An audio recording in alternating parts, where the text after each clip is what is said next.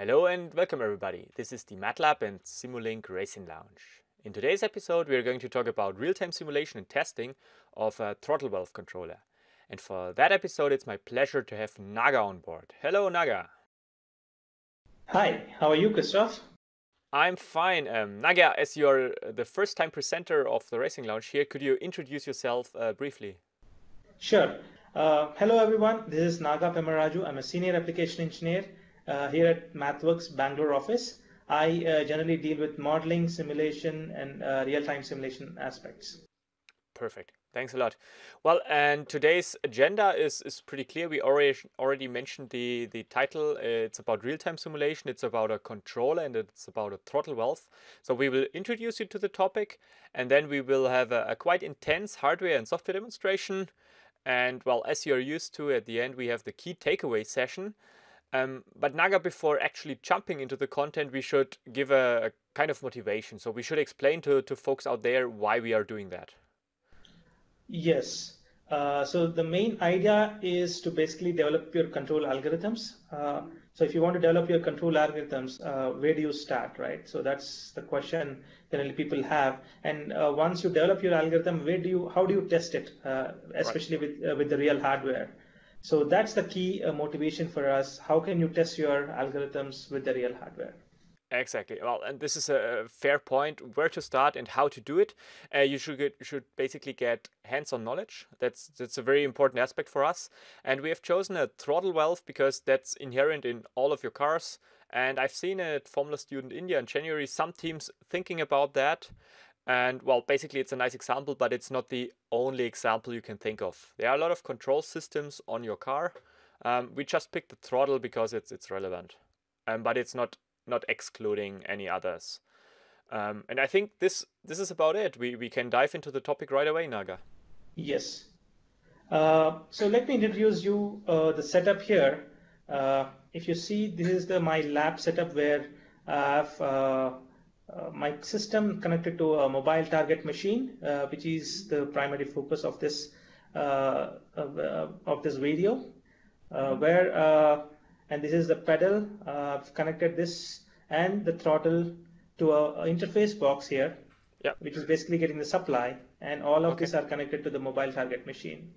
Okay, a quick question on that. Sorry, Naga, to interrupt. You said it's a big real-time machine. So what is the difference to a microcontroller? Just for people to see the difference and see the commonalities. Yes, so real-time target machine here is something like an industrial PC.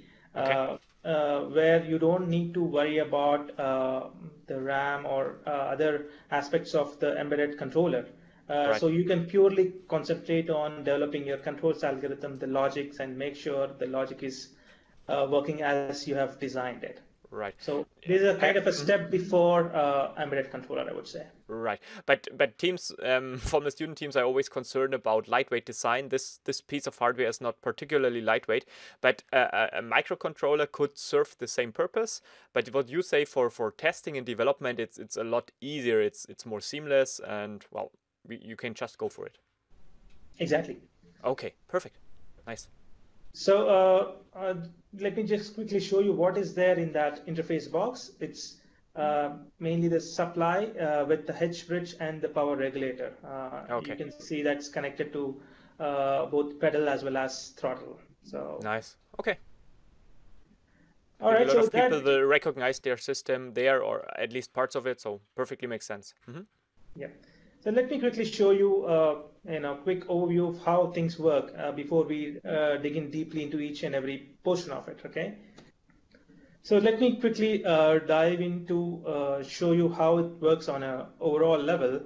The screen you're seeing here is a Simulink Real-Time Explorer, where it's kind of a front end where you can change your gains and monitor how your signals are behaving while you are doing on your hardware. So it's whatever you're doing in hardware, you can live see on your desktop. So the Explorer gives you an option to play with your parameters and view your signals. Right.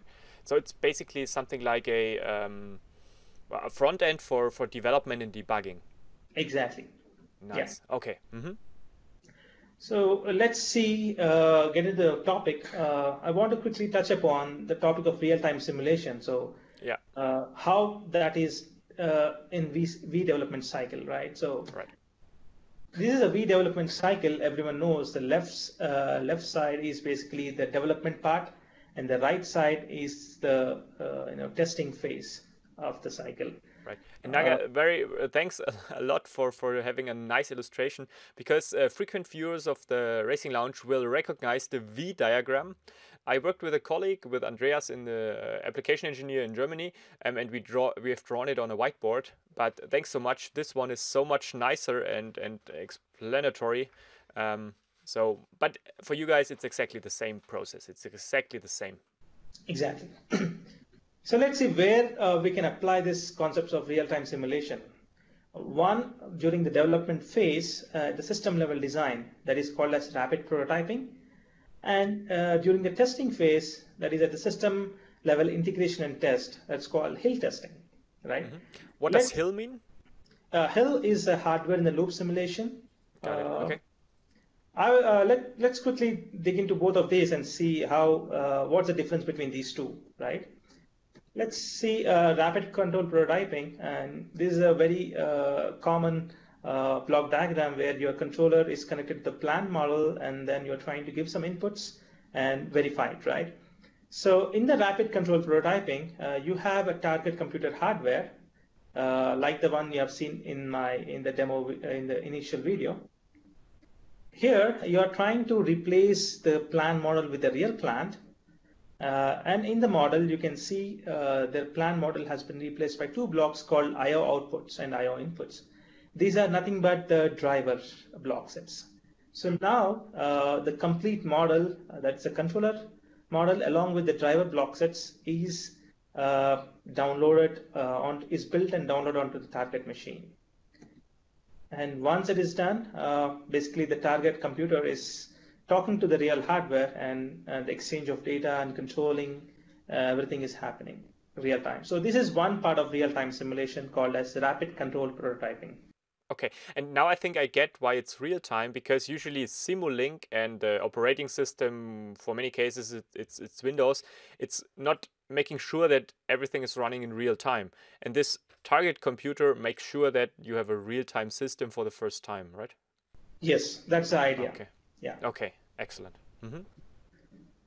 Okay, now let's see what is a hardware in the loop simulation. Again, you have the same block diagram where you have the controller model along with the plan model, but now you are having the real ECU on which your controller is running. I mean, these people can identify this ECU or a microcontroller. It can be your TI microcontroller, or for that matter, even your Arduino. If it's a low-cost hardware. Yeah, right. Yeah. And then now in the model, you replace this controller with, again, some driver blocks. And the complete model, you are trying to run on a target computer. And now both are talking to each other. You can control, you can check or test your algorithms, how they are running, and you can create some test cases. And if you want to modify some of them, you can modify some of the logics as well. So this is other portion of the real-time simulation called as hardware in the loop simulation. Perfect.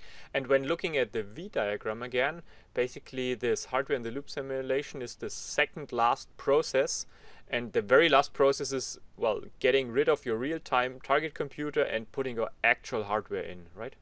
Exactly. So this is kind of a step before the vehicle level testing, you can call. So once the ECU goes through this testing of hardware and loop simulation, the same ECU is actually taken and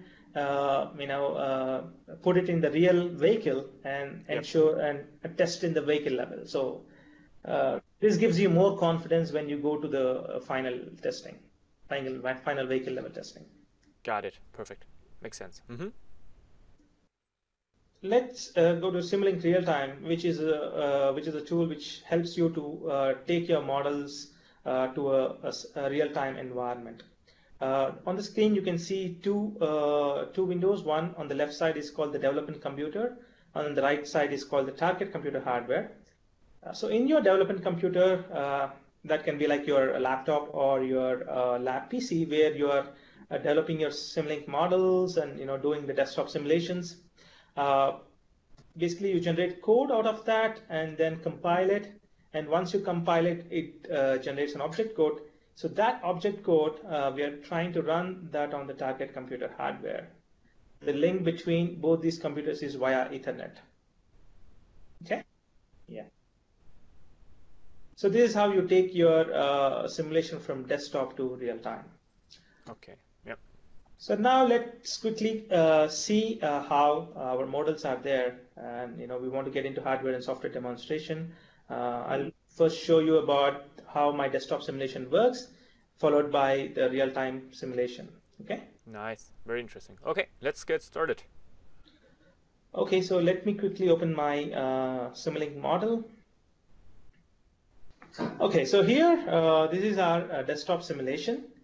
Let me quickly go through that. So I have a simulated pedal input, which I'm trying to feed in to my controller, and my controller is giving the command to my throttle body. Right? I'm taking the feedback from my throttle body and giving it as a feedback to my controller, which again, take the error and fine-tune my command to the throttle. So let's quickly see how my throttle body has been modeled. Throttle body is basically made of Simscape. And on this you can see I have a DC motor which is connected, having my mass spring damper and inertia connected to this. Right? If I just go into... Yeah, perfect. Yeah. Basically, when I see that, I have two comments. First one, in one of our previous episodes of the Racing Lounge, we've already modeled a throttle body. We have used equations and modeled it in Simulink.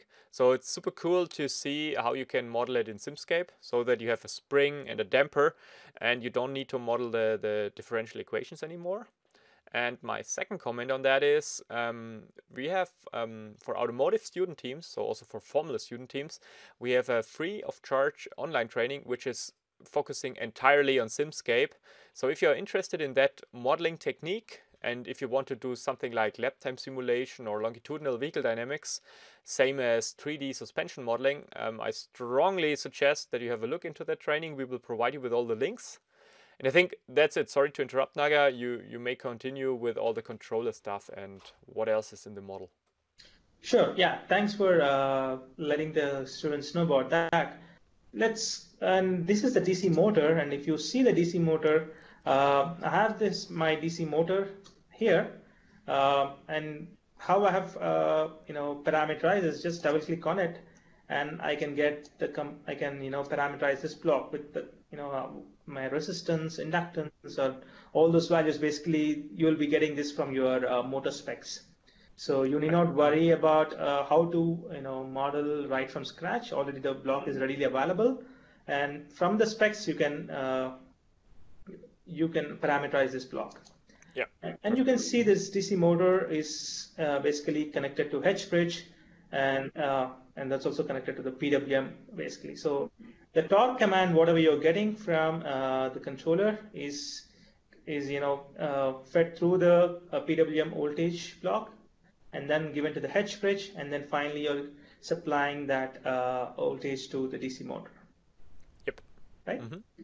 Makes sense. Yeah. Output of this DC motor is, again, as you have seen, connected to the mass spring damper and inertia. And again, from here, you can actually sense what's my speed. So that's this sense angle will help you. And finally, I'm basically normalizing it so that I can take this as a feedback to my controllers. Right. Makes sense. Okay, so we have seen about the throttle body model in Simscape. Now let's quickly see how the PI controller is developed. PI controller is developed in Simulink. It's purely a Simulink model where the proportional gain and the inertial gain, right? Integrator gain here. And the input is 1 from the pedal position. The 2 is the throttle position taken as a feedback from the throttle body. I'm giving the error to both my proportional and integral gains. And finally, I'm getting the command out of this PI controller. Makes sense. Yep. Right. So this is about the model, and let's quickly run this. and see the output. So you can see I'm giving a step command. The blue one is my command, and the signal in the yellow is my the final output from the throttle body. Just a quick question: why is it not overshooting? It seems like it's reaching the value 1 and then doing a loop, but to the bottom and not to the top. Right. So it's basically how you tune your PI controllers. Or Okay. so I've just shown you one aspect of how it's working, but again, you can fine tune your proportional integral gains, and if you really want more, I mean, you can also get the derivative component into the loop and see how you can have your controller. So just for the test purposes, I've just used the PI here, and just want to show the students how this can be done. Perfect. Right? And just a quick reference, we've had a Racing Lounge episode where Daniel and I, another application engineer, showed you how to tune PI and also PID controllers. Okay. So this is our desktop simulation. Now I feel the controller is okay enough to to go and test it with the real hardware. So what I'll be showing you next is my real-time simulation model, where I'll remove the throttle body and just use a PI controller. So this is your real-time simulation model.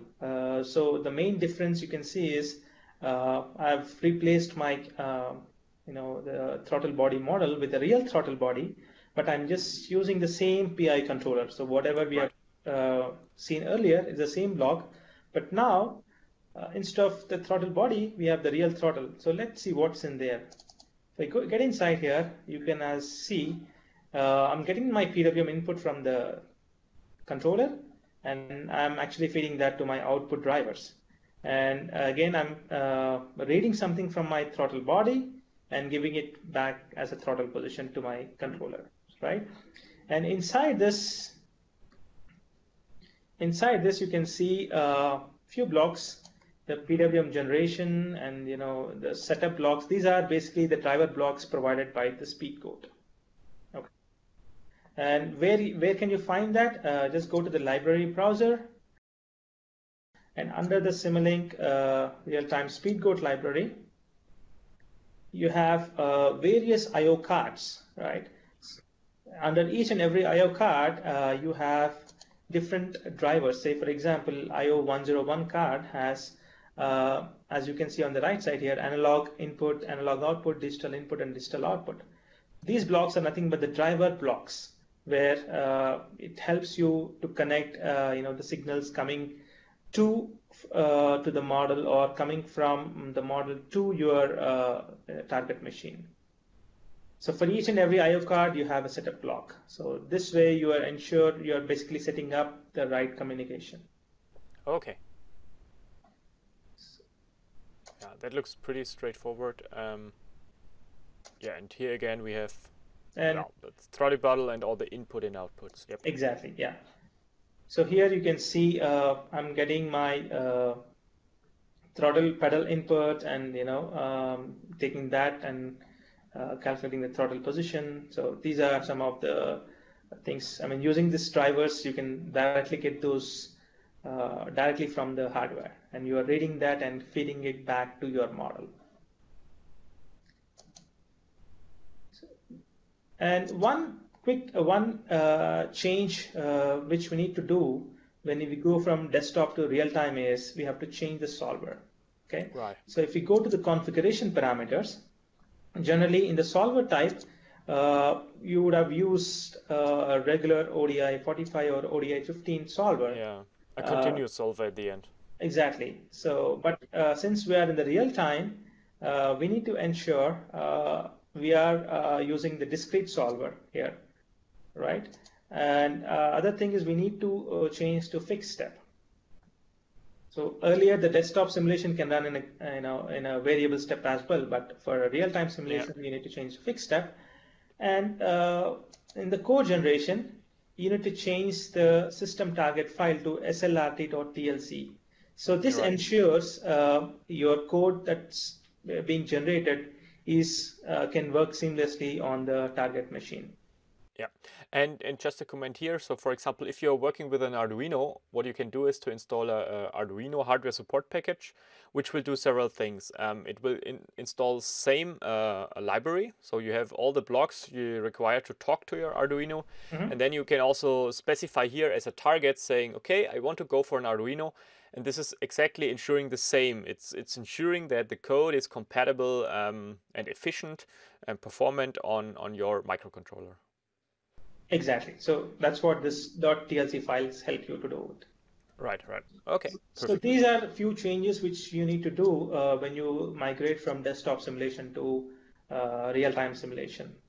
So right now my model is ready, and in the pedal input is nothing but just the feedback I'm getting from the pedal, right? Right. So the next step is we need to ensure that this model can run on the target machine. For that, we need to see if first we need to connect to the target computer. Again, as I said, the connection between my laptop to the target computer is via Ethernet cable. So I've already done the setup. Now I just need to ensure whether I'm able to talk to the target computer or not. Right. Okay. So just for the sake of the viewers, I've already done the connection. Let me show you if it is connected or not. Yeah. So I just need to do a ping test. So for that, SLRT ping target is the command which you can type at the command prompt, and it shows success here. So that means I'm able to talk to my target computer now. So if I just open the model pack, just click on the build button, and here you can see my build is happening, and finally you can say the build process completed successfully. So that ensures build, and that means code generation. Exactly, code generated and also downloaded onto the target. Makes sense. Yep. So SLRT Explorer helps you to work on your real-time model. Let's see what we have on the right side. You can see the instrument panel, where we have a lot of instruments like the sliders and numerical data inputs. And here the model, you can see the one we have just downloaded, the build, the code, and downloaded. So you can see that, and the target PC is ensures that my system is connected to my laptop. So here you can modify your IP address or mask, subnet mask, etc. And we also provide you the scopes like the host scope or a target scope where you can view the signals. And I can show you one of the instrument panel which I've built. Here is the instrument panel. Again, I've used all the instruments from the right side which I've seen. Let's quickly see a couple of signals.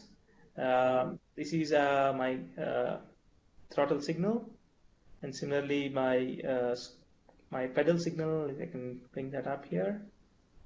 So I can just rearrange as easily as you see on the screen.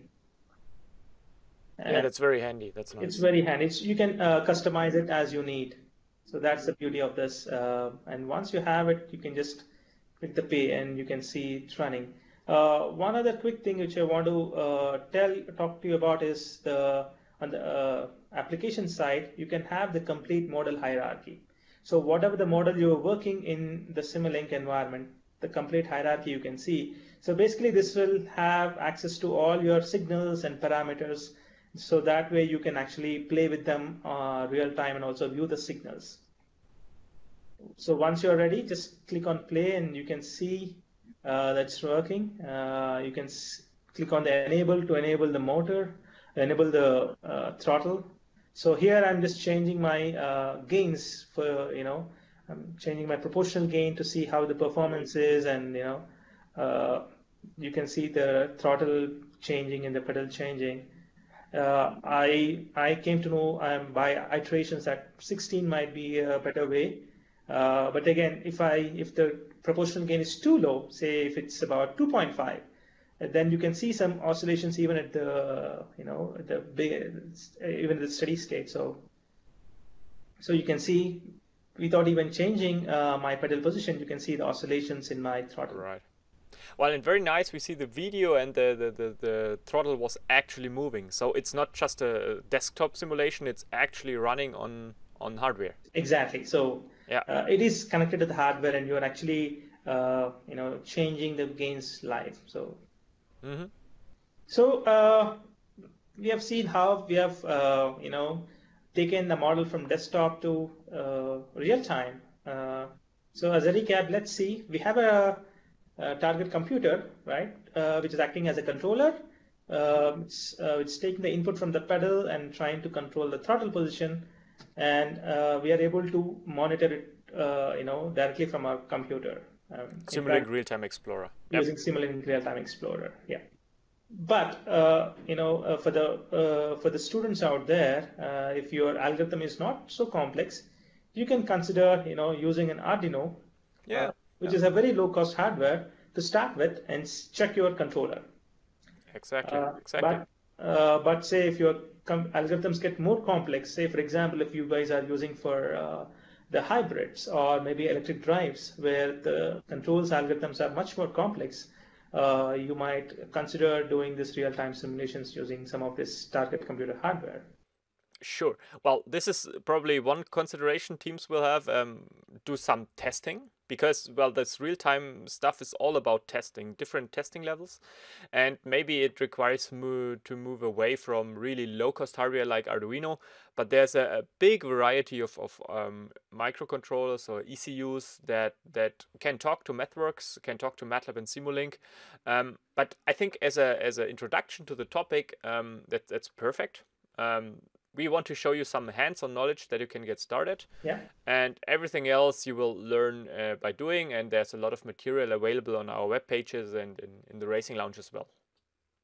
Yeah. Cool, Naga. I think let's go to the key takeaways to round it up. But the recap was pretty good. Thanks a lot. Yeah. So the key takeaways, as I said, real-time simulation and testing will help you mainly to increase your confidence in controller design. Right. So you can have your ideas, just quickly build a model of your controller algorithm and test it. So that this gives you more confidence in before you put it onto the real machine. Makes sense. And you can understand your system level behavior, right?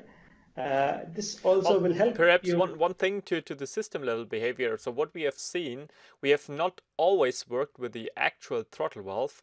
We have used the SimScape model for that, just to tune the controller, and then we have moved to hardware bit by bit. So it really helps you to understand your system, every part of the system, because you have a model for that, and you have also the real hardware for that. Exactly. And finally, as you have seen, it will speed up your complete development process. Yes. As you have seen, these models, I've shown you in few minutes, like how to change from my desktop to real time and finally connect to the hardware, right? So this will speed up your development process. Pretty sure, yes. So you can also start to test control algorithms with the real hardware now. Yeah, well, I guess you're equipped now with the core knowledge. That's unfortunately the end of the episode. Naga was very nice working with you, was excellent, very well prepared. I think it's a really powerful episode for our viewers. Thanks a lot. Yeah. Thanks, Christoph. Perfect. Now let's move to the last slide of today's episode, and this is a very complex topic, and we are pretty sure you have questions, you have tips for us, you have feedback, and please use our feedback channels. So either you send an email to formalstudent@mathworks.com, or you join our Facebook group and start the conversation there.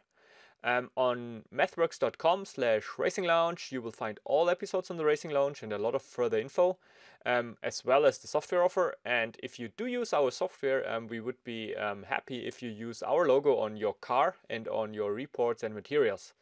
At that point, thanks for watching, guys. Hope to see you next time. Naga, thanks again, and bye-bye. Bye-bye.